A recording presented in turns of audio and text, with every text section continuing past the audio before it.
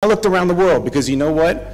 You've heard people here tell you that carbs cause diabetes, and yet when you look at the blue zones, they eat extremely high carbohydrate diets. When you look at the EPIC database, fructose is associated with a decreased diabetes, and in fact, taking 5% of your saturated fatty acid and changing it to fructose decreases your diabetes risk by 30%. They're confused by the guidelines, and they're confused by the discussions here, and they're confused by bad science. So I ask you to look at the science very carefully. I totally agree. Hi, Dr. Eric Westman here with another episode of Dr. Westman Reacts. Today I'm going to talk about a video sent to me, Why I Quit Pushing Low-Carb Diet by Dr. Garth Davis. Of course, you want to consider the source of any information. This is from Plant-Based News, which has received a plant-based bias. Not that it can't work, and not that it's healthy for some people, but they generally have a one-sided view of things. And then Garth Davis is interesting. I've known his name through the years. I've never met him, even though I'm past president of the Obesity Medicine Association, which is the largest group of medical weight loss doctors. He is a metabolic surgery, well, they changed their name from bariatric surgery to metabolic surgeons as well, to show that they could fix diabetes, reverse diabetes, which is true. You can do that with weight loss surgery.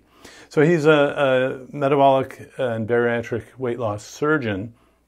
And I know he was in Houston for a long time, I guess in Asheville, North Carolina, up the street from me, from Duke now, or back and forth. But he's been pretty vocal against keto diets and pretty promotional for plant-based diets. And in this video, let's see what logic he uses in terms of why I quit pushing low-carb diets. The reason I go over these is you can start seeing themes of how the old paradigm can influence people's view of a new paradigm, and sometimes that's good and sometimes that's bad. So let's see what his argument is. Hi, my name is Garth Davis. I'm the medical director of weight management in Asheville, North Carolina, though I'm not here on part of my city, which would probably ask you to replace the milk recommendation with beer. I am a board-certified weight loss surgeon and medical weight loss doctor. I've been treating obesity for 18 years, and I am begging this committee to please put me out of business. I am tired of cutting people open for obesity and rearranging their intestines, and I think it's absolutely ridiculous that it's 2019 and we have a group of very smart people in this room, yet we are asking what we should be eating. It's absolutely crazy. And I'll tell you what, my patients are confused. They're confused by the guidelines, and they're confused by the discussions here, and they're confused by bad science. So I ask you to look at this science very carefully. I totally agree. So surgeons have a different mentality, weight loss surgeons, but some people need it. If you can't avoid all of the sugar and ultra-processed food out there, then we'll just go in and rearrange your intestines. I mean, he gets very graphic about what he does.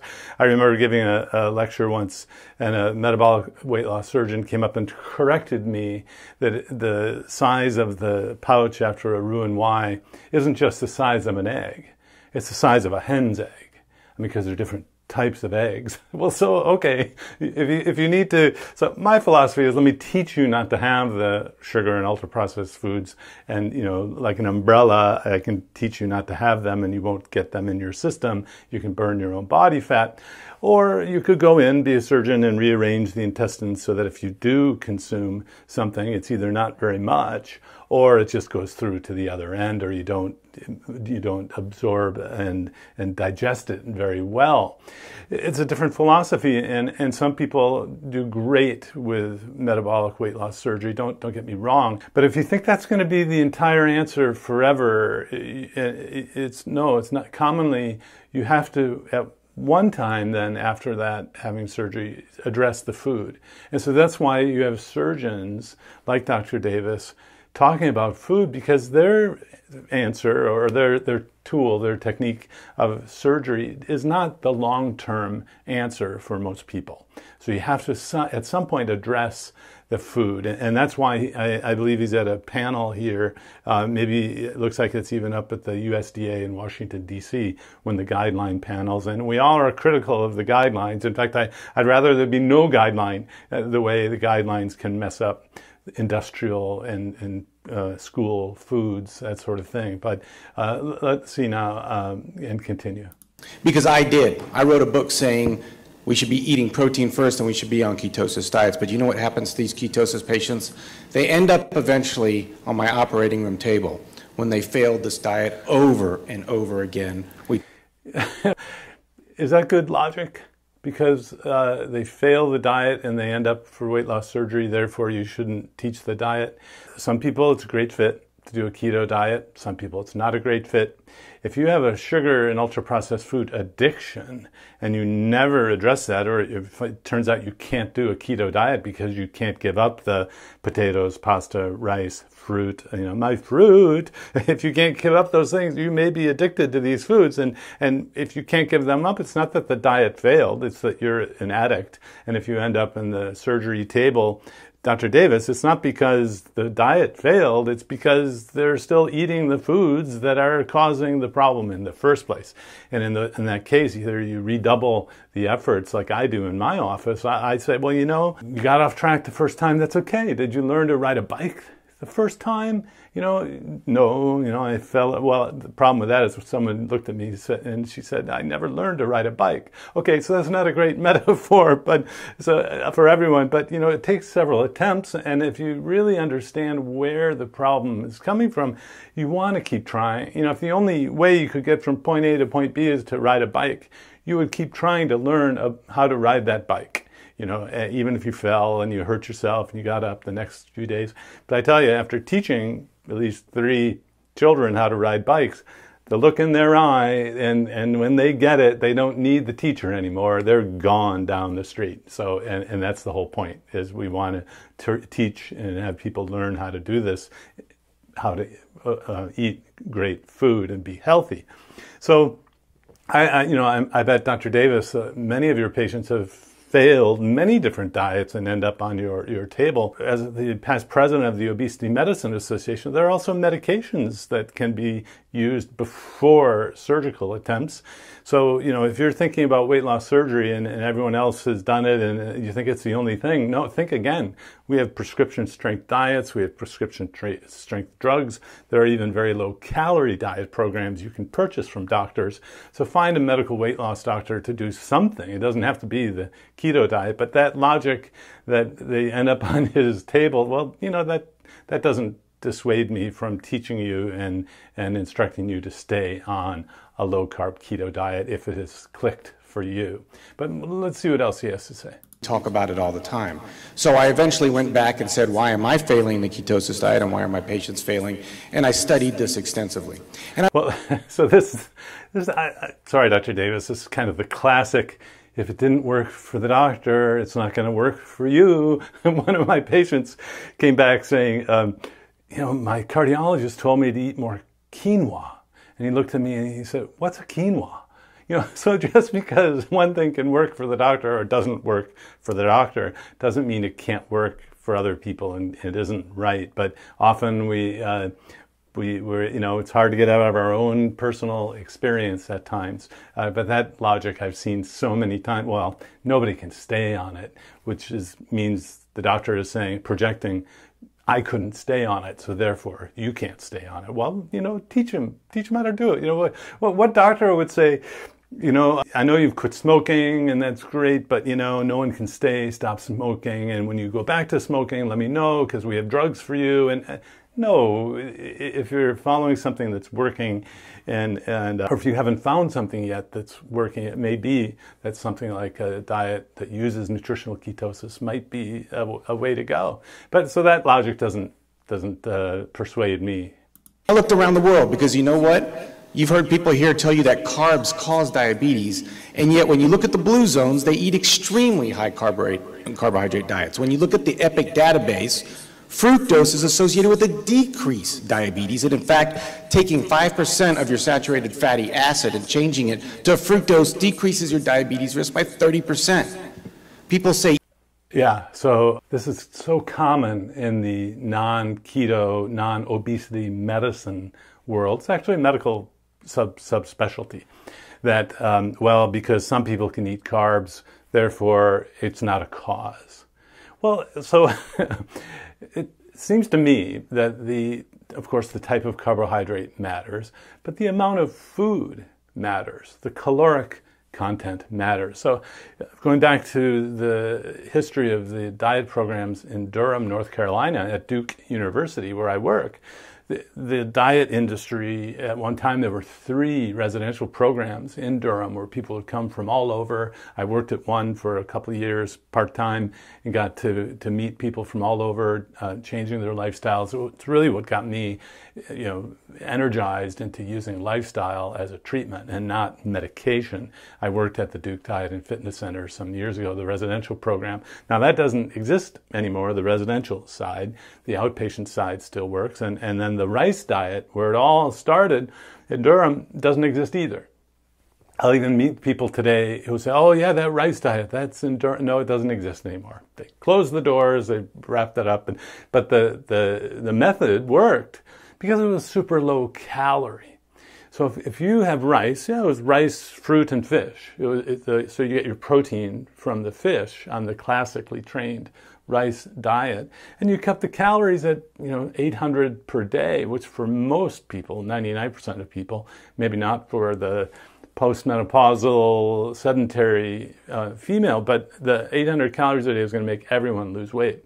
So it's a low-calorie diet. So I have to think around the world, even today, and if you read the Blue Zones, it's more complicated, more nuanced than just diet. There are a lot of other things going on in areas where people live for a long time. The idea of the Blue Zones is these people commonly live to 100 years old. You can read the book and kind of like a Rorschach print, the psychology ink blot. You can kind of see what you want to see in the Blue Zones books.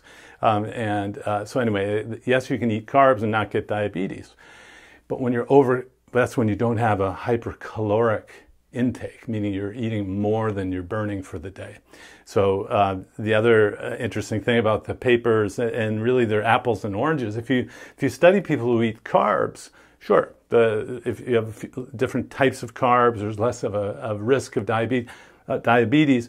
I don't want you to have diabetes at all. So when you get outside that, let's study people who eat carbs. When you study people who don't eat carbs, there's no diabetes at all. The risk is gone.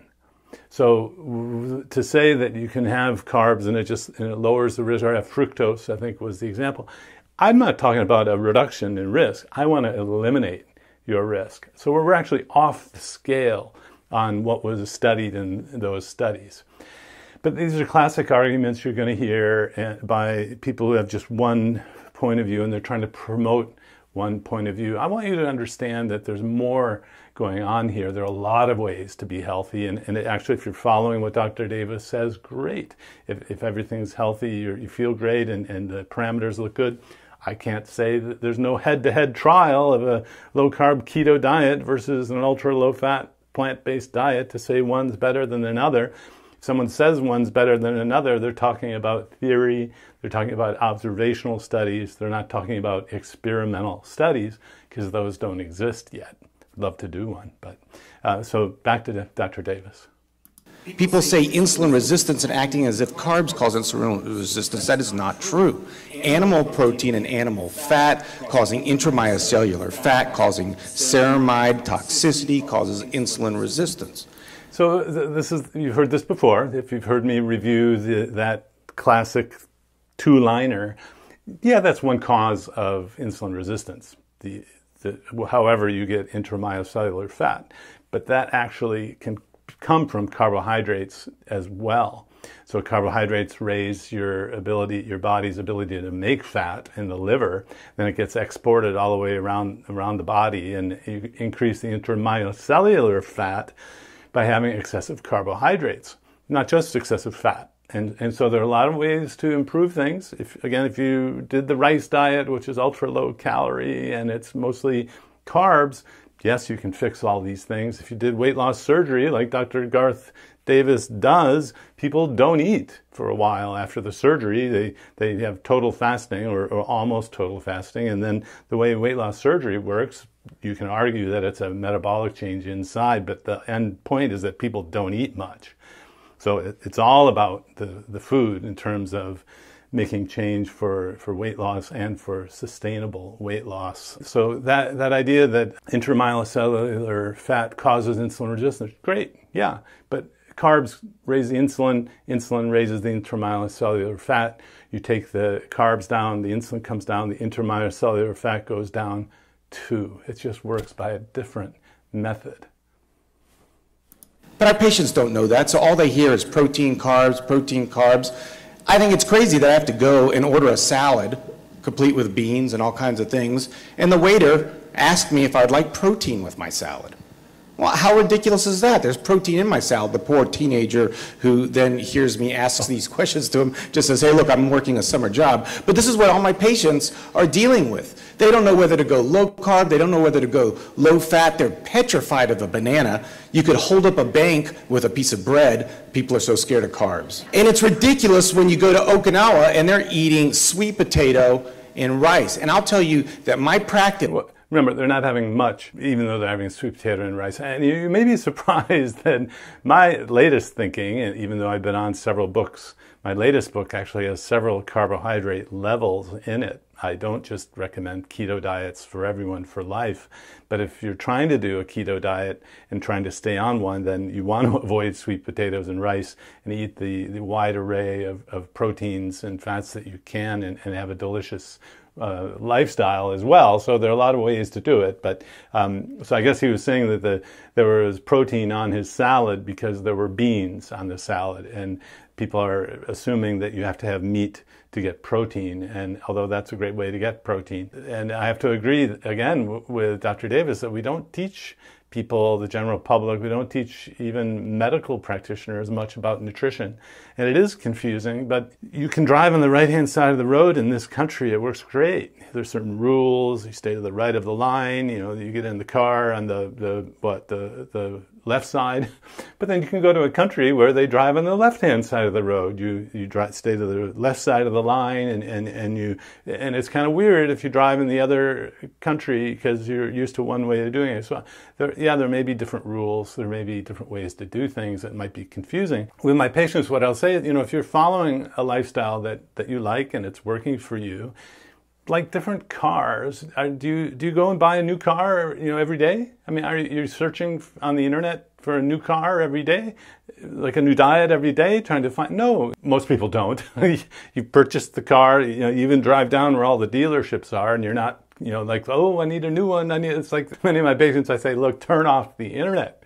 You're doing great. There's nothing, you know, I will tell you when there's something new to add on to what you're already doing. So don't be distracted by the latest, you know, doohickey on the car that, you know, I don't know, or maybe you do want new cars every 6 months, a new diet every 6 months, even though what's worked for you has worked and will work for you as time goes on. I don't know. If the car you're driving is working for you, stay with it. Yes, my life has changed over the years where I no longer tell people they're not allowed to come in and tell me what macronutrient they're eating. They're only tell me what plants they're eating, what foods they're eating.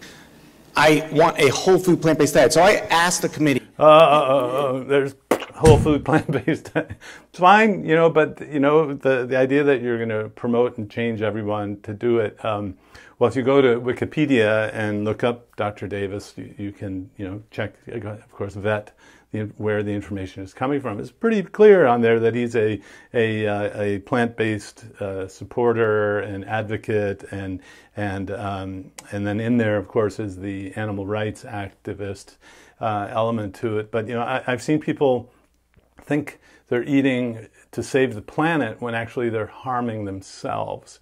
And that's tragic to see, because it never occurred to someone that eating plants would be bad for them because it's saving the planet. And everyone says it's the best thing to do. Well, it's not the best thing to do for everyone health-wise. So, you know, if what you're doing isn't working, consider maybe trying something new. But one difference in the kind of low-carb research world is we don't proselytize and say everyone needs to do it. what we teach is the foundational principles of you want to keep glucose and insulin low, and there are a lot of ways to do that. Even you could live in Okinawa and eat sweet potatoes and rice, but you want to get some protein too, and they do eat protein when you look at actually what they eat, and they eat animal products there too. So there's stretching the observations to suit the conclusion that they want to make. But so let's see what Dr. Davis concludes with. Of the recommendation for a protein, and rather focus on whole foods. The questions out there are complicated, but the answer is simple, and I refer to Michael Pollan. Eat real foods, mostly plants, not too much. Thank you.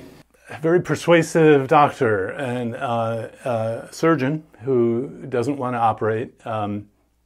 Of course, does. There's a tension there. If you really believed in the other ways, you might change what you do for a living. I don't know. I can't really comment on that. I'm still in a clinical practice teaching people how to do low-carb diets.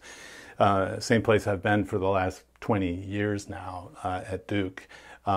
What was interesting, he made reference to Michael Pollan. I should do a video on Michael Pollan, who's not a doctor. He's a writer, and in a book that was very influential, and I think it's a good book. Basically goes through the book's called The Omnivore's Dilemma, and so a human is an omnivore. You could eat plants, you could eat meat, you could eat combinations of all of them, and which I think is generally true. But he goes through the book and then ends up with an illogical conclusion. It's like reading a paper where the conclusion isn't really what they said in the results of the paper. And you'll see this. It's very odd. Even from NIH scientists, there'll be a paper that says, clearly that, a low-carb diet leads to a metabolic advantage, a change in calories. And at the end, it'll say, well, it wasn't a big change. Even though there was a change, it was statistically significant too. Well, so in the book, The Omnivore's Dilemma, basically it's pretty clear. You could eat meat, you could eat vegetables. It doesn't matter where your proteins and fats come from. And then at the end, he concludes, eat mostly plants. But it's not in the book. It's not a logical conclusion of that book. So I thought that was kind of odd. I'm thinking that it had to fit into the kind of mainstream thinking today. If you are too far outside the kind of zeitgeist of the moment, people aren't going to watch you. They're not going to, pick up you as an influencer as well. So, in general, Dr. Davis is a surgeon, a vocal, plant-based guy. His evidence here for not doing keto diets was basically that it doesn't work for everyone and it didn't work for him. That's not good enough information for me to tell you to change from doing a keto diet. I hope that's helpful. If you like this, be sure to like, be sure to subscribe, and ring the notification bell. Send it to a friend. It's a grassroots movement, and I'm so happy to be able to give you this information. Thank you.